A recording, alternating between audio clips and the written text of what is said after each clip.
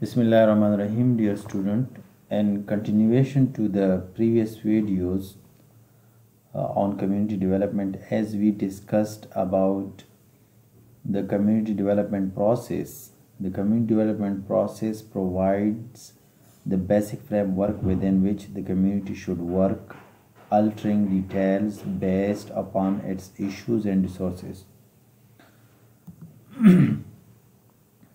For community development, who, what, when, why, how, these are the 4 points on which we will work.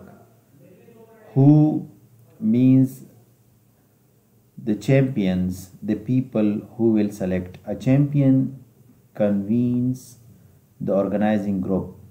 Who? Champions calls a meeting of key leaders. What organizational meeting? When? First step and process to determine level of interest and who will commit to a comprehensive community development plan. Champion organizes and chairs the meeting. Champion may continue in chair role or another leader may assume that role.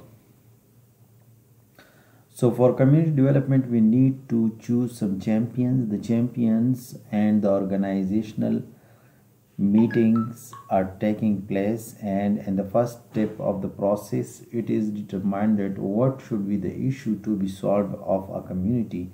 Then the champion organizes the meeting, and after that meeting they chairs the meeting, and they assumes the leaders to play their own role. Organizing group develops the mission statement and identifies stakeholders. Who champion, who called the meeting or professional community developer. What? Agenda items during organizational meeting. During organizational meeting, when you will conduct. Why? To determine purpose and who should be involved. How leaders attending organizational meeting develop and approve mission statement and identify stakeholders.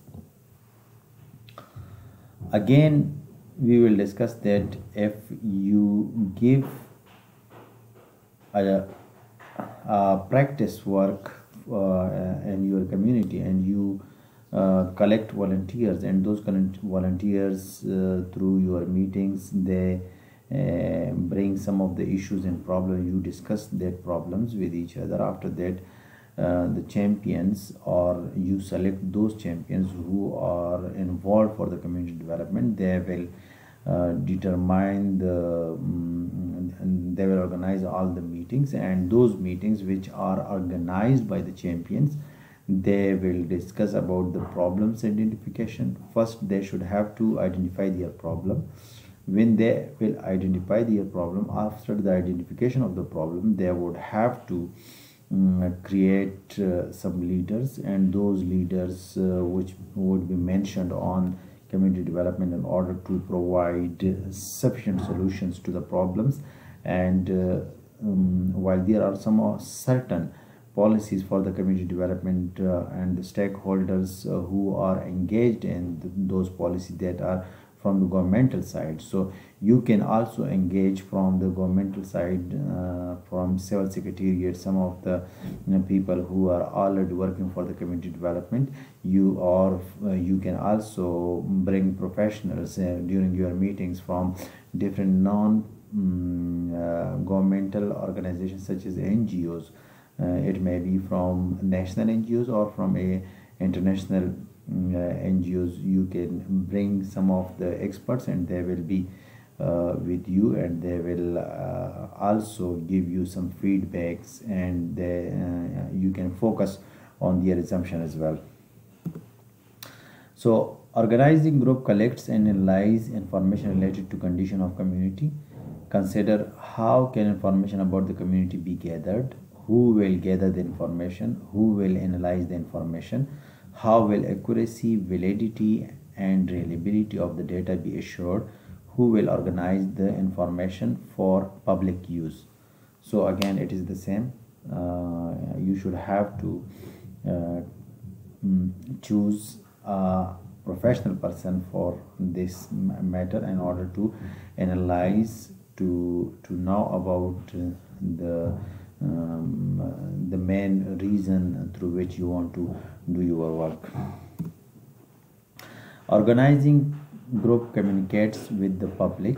Consider how will the organizing group keep the public informed? How will the organizing group seek public input? How will organizing group members who represent specific stakeholders groups keep their constituencies informed? How will the media and other public outlets be involved?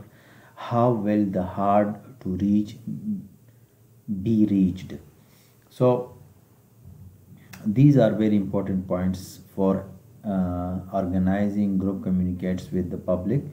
You need to keep in mind that when you inform the public, you need to be on time to bring all of your members with you, and organizing group seek public input as well, and the organizing group should also focus on their stakeholders group as well, so that to identify each and every problem. And how will the media and other outlets can be involved, because media and especially social media can play an important role in your community development. So how will the hard to reach be reached? So you need to address each and every problem on time. So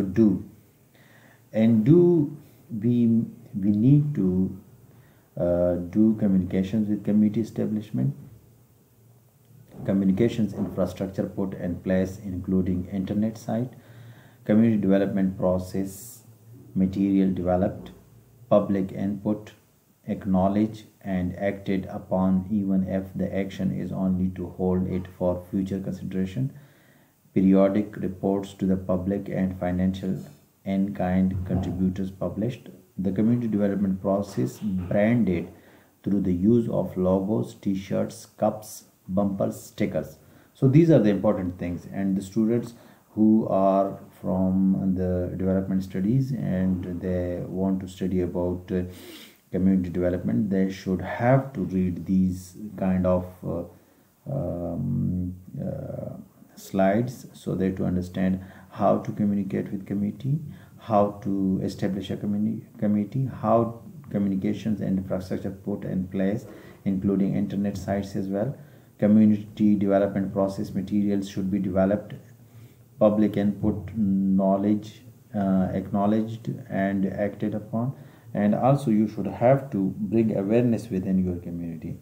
So by bringing awareness with your community, you need to have your own representation for that. So for this, if you are going to have your own dress, or you can make some logos, so that would be very much important for your community in order to bring volunteers and work on time. Thank you for your cooperation, and thank you for watching this lecture as well. Please stay with us for the next videos as well, in order to learn about community development and its processes and its consideration.